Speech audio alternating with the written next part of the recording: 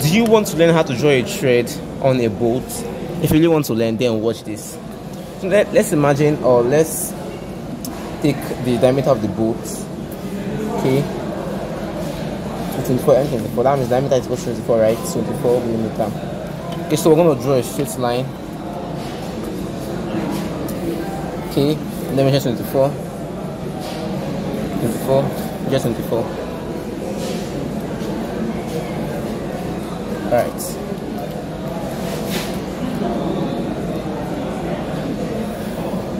Now, if you check on the diagram displayed on your screen, you can see that for the diameter of 24, the pitch, the corresponding pitch there is 0, and that's 3 millimeter, which is 0.3 cm. So you're going to measure.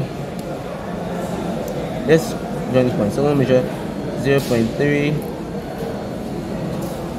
and 0.32. Then we'll draw the line straight.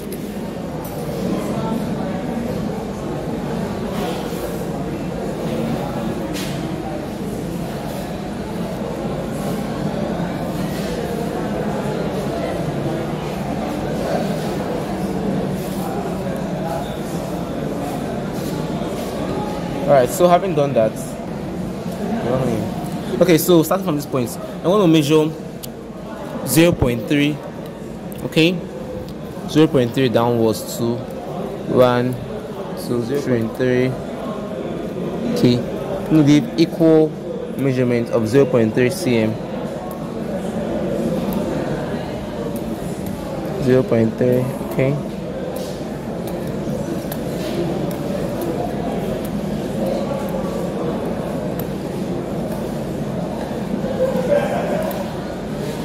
So I will stop here for now. I'll do the same thing to up. Okay.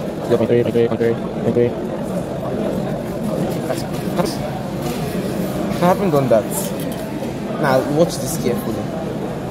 From this point, you skip one here and then you measure to this point here. But you start now. This now will just be like this. From this point, trace it and then only the middle, okay? And make sure that it's always thick. And the next one, make it faint. Next one, make it thick. So just thick, faint, thick.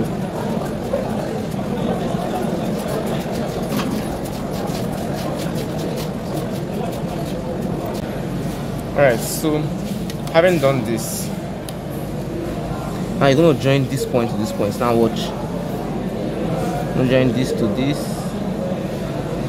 Okay, I'm gonna join this to this. Give me something smaller.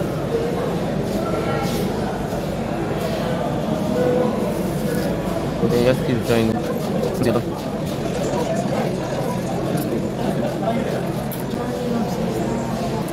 Okay, so I do the same thing too for this side. Okay, and this is how you're gonna draw the threaded portion for the boat.